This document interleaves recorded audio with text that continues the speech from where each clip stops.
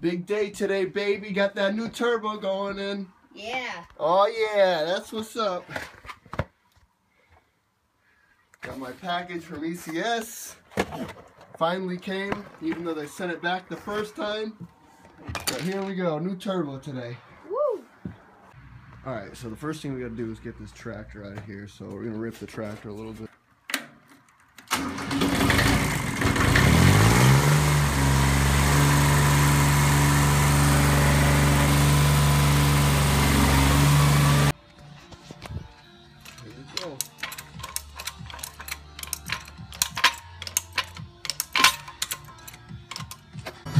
First thing I'm going to do here is drain the oil.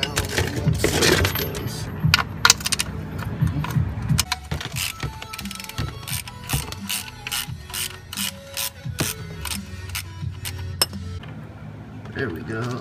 Oh. Wow. Are you fucking serious? I just got oil everywhere and I gotta be on this floor all day. Oh no. Alright, now I gotta take this heat shield off. See how long I do it. Wow, came right off. I'm surprised.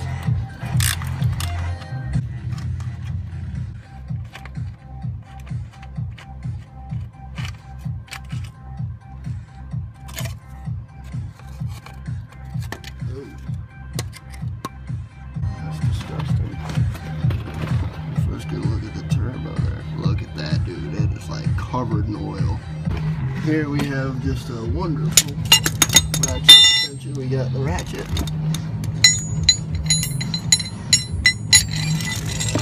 The tire iron together. Oh, it's like with this now it works. So.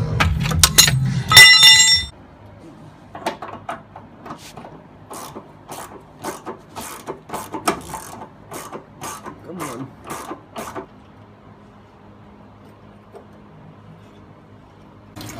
Alright, coolant is draining. It's making a mess everywhere, but it's draining, so yeah.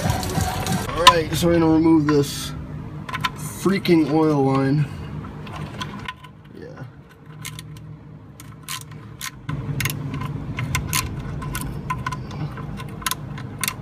There's just coolant absolutely everywhere down here. When I took that line off, it just like blew up in my face. Yeah, so this is going slowly but surely. I've never done this before, so yep.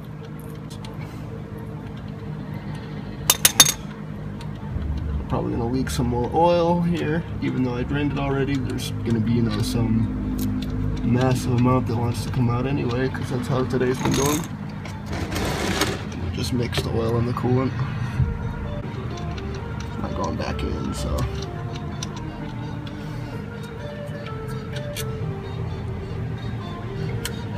And there comes the oil.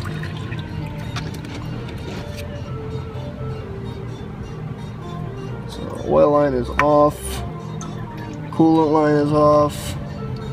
Oil is everywhere, coolant is everywhere.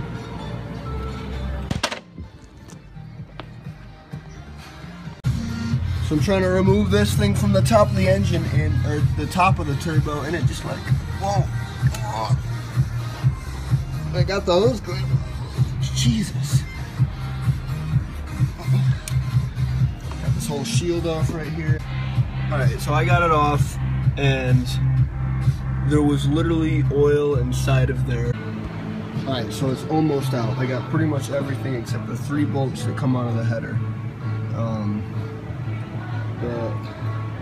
So the turbo will be out shortly. Alright, so this is taking much longer than I had anticipated. I've never swapped a turbo before, but currently I've got the oil line off. No, currently the only thing I have to do to get it out is just remove the oil feed line, which is a real pain in the balls because it's right beneath the header, but I got it loose now, so hopefully I'll have it out soon, and then I can finally start making the new one go back in. So yeah, I'm pretty close to being halfway there. So yeah, hopefully I'll have it out in a minute. So we got the old one out. Look at that. It's like just super nasty. Look at the amount of play in this shaft. Like, that's just awful. So that was definitely wrecked. This one's like very, very little, almost none. So, and now we just gotta do what we can to get this one back in.